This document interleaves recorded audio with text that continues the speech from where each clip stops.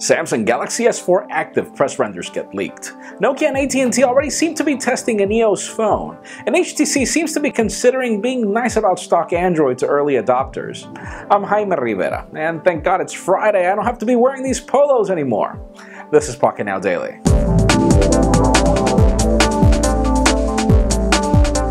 Let's start today off with the expected news. We all heard the rumors that HTC could be working on a Windows RT tablet for the future, and, well, according to new reports, they are discarding the idea. And we don't blame them. Windows RT has been a complete disappointment to many, almost everybody. And, well, it's been so bad that even Microsoft is now offering touch covers and type covers for free if you buy a Surface RT.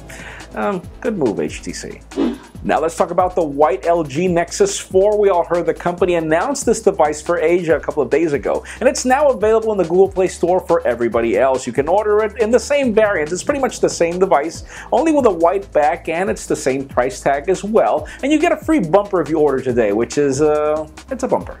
Now let's talk about Nokia and AT&T. Both companies are apparently already testing the first Nokia EOS smartphone, or EOS. Its codename is Elvis for reasons that I cannot decipher, and, well, even though you're getting a groundbreaking camera and a xenon flash and everything that the reports confirm, well, you're apparently getting the same specs as the Lumia 920.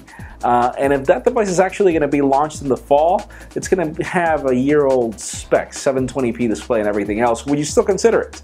Moving over to Samsung, we've got some press renders of the Galaxy S4 active now in gray, and, well, if you look at it from the front, it looks exactly like the Galaxy S4, and honestly the back looks a lot better than the plastic key device that we already know. Now, interesting enough, yes, you are getting some lesser specs on this device, like a lesser camera and everything, but for the fact that you're getting a rugged phone and a prettier phone, in my opinion, it's kind of worth to consider, but which one would you pick?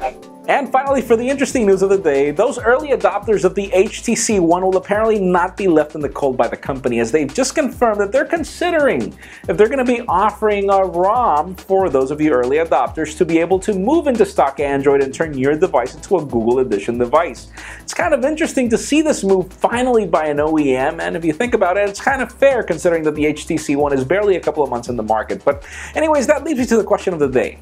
Hypothetically, let's assume that you don't get this ROM for free. Let's say that they're going to charge you some money for it.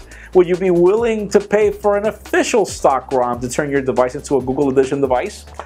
In my particular case, if the price is right, I would definitely pay for it. But then again, yes, I know a lot of people would say, why don't you root it and get CyanogenMod on it? Well, the problem is CyanogenMod is not really stock ROM, and you're not getting stock updates immediately. So yeah, if the price is right, again, I would pay for it. But leave us a comment down below. What would you prefer?